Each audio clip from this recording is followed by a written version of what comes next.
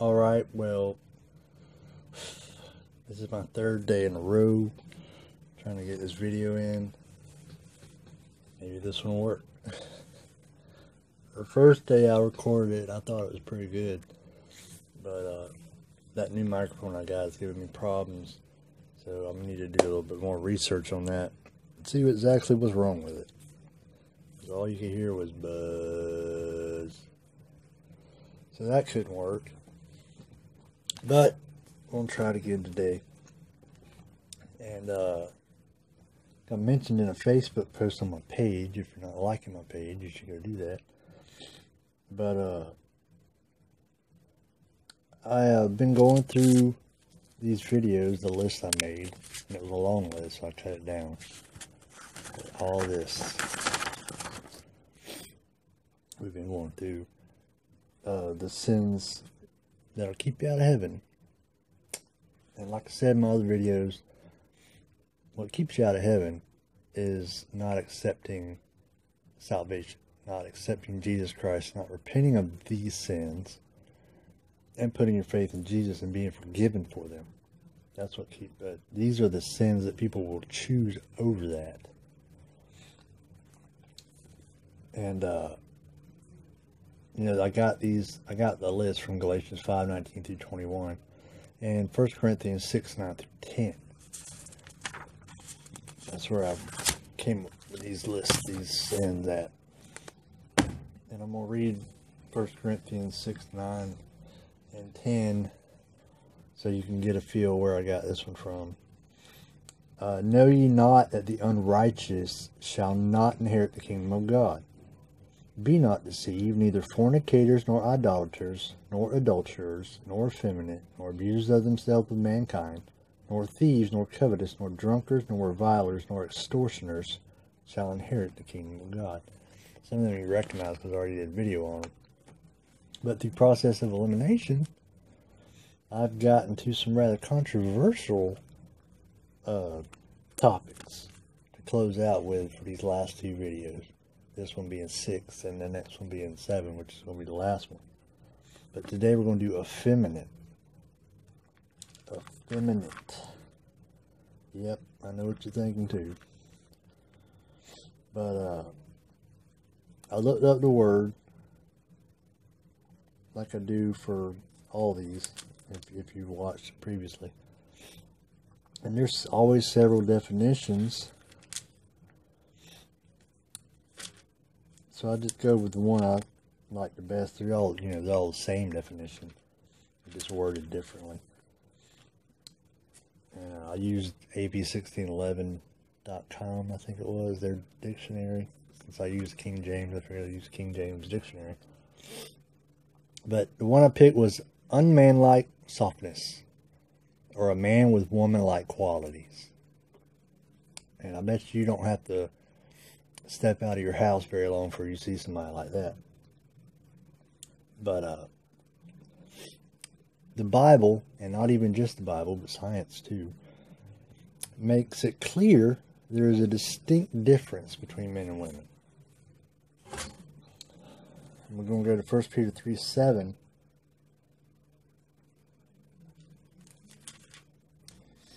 Where it says, likewise ye husbands dwell with them according to knowledge, giving honor unto the wife. We repeat that. Giving honor unto the wife as unto the weaker vessel, and as being heirs together of the grace of life, that your prayers may be not hindered. So Peter refers to the woman as a weaker vessel. So women, before you start throwing rocks at me, it's just fact that men were made to be physically stronger than women. That doesn't mean that women aren't equal, stuff like that. In the sight of God, we're all equal, spiritually, you know what I'm saying? But men are supposed to be stronger than women. And we're going to cover this some more when we keep going. 1 Timothy 2:12.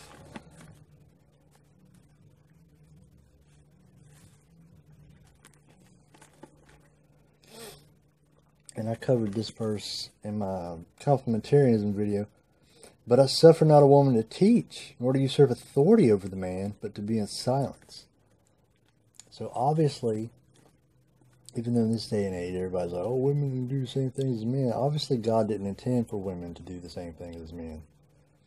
Because he's made it pretty clear in the Bible that women aren't to preach. That's the man's job. And I know a lot of people disagree with that, but hey, that's what the Bible says. In Genesis 2:18, it says, and the Lord God said, it is not good that the man should be alone. I will make him an helpmeet for him. So consider this. If God had made Adam another Adam, how would that have been helpful to him? Because the copy would have been able to do all the same things Adam could do. So that really wouldn't have helped him out much, would it? But instead, God chose to create woman so that she could do all the things that Adam couldn't do. See how this works out? All good and great, because God knows what he's doing. So God expects, there's a difference between men and women, as we just covered. And God expects men to act like men. We go to we'll go to 1 Kings chapter 2, since we're closest to that. If you follow along anyway. 1 Kings 2, 1 and 2. Now the days of David drew nigh that he should die. And he charged Solomon his son, saying, I go the way of all the earth. Be thou strong, therefore, and show thyself a man. Strong. Be thou strong. Show thyself a man. Then we go to 1 Corinthians. I want you to remember what you just heard in that now. 1 Corinthians 16:13. Watch ye, stand fast in the faith, quit you like men, be strong. So God, if you didn't notice the key word there, strong. God expects men to be strong. And that's not just talking about physical strength. Because you look at me, do I look physically strong to you? I'm skinny as a rail. Not going to be winning any weightlifting competitions anytime soon. But strong can refer to be emotionally strong, mentally strong, stuff like that. Be strong like a man. You know what I'm talking about. God also expects, and here's where we're getting gray here, and also expects men to act like, or to dress like men, look like men. And styles come and go and whatnot. And the stuff that is in style that men wear for the most part nowadays didn't really exist back then, and vice versa. But God expects you to be able to look at a man and go, oh, that's a man right there. Job 38:3.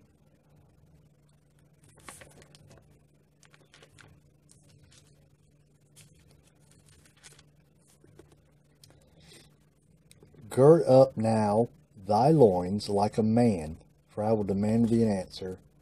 I will demand of thee an answer thou me. Gird up thy loins like a man. If you don't know what that means, that was when back in them times, they wore those robes and whatnot. And whenever they were going to do something physical, like fight or do some work, they gird up their loins and draw their robe up between their legs and tie it up, kind of make it like a pair of shorts, so they didn't expose themselves while they were doing physical activity. Gird up your loins like a man. And Deuteronomy 22:5, I think, really puts this thing into perspective.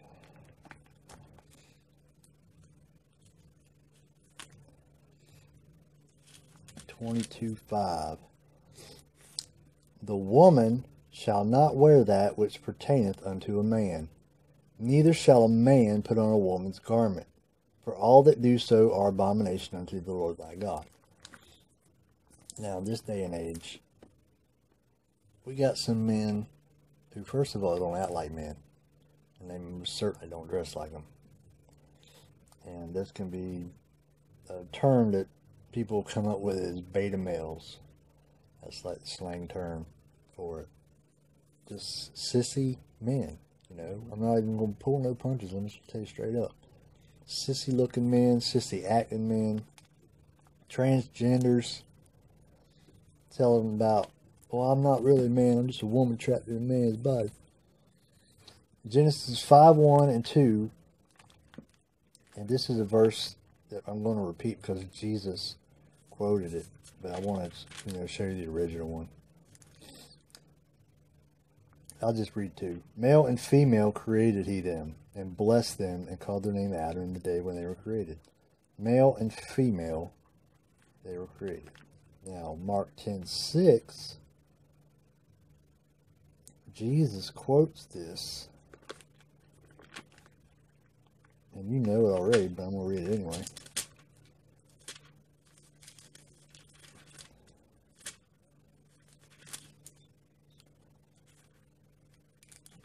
Mark 10:6, Jesus talking here.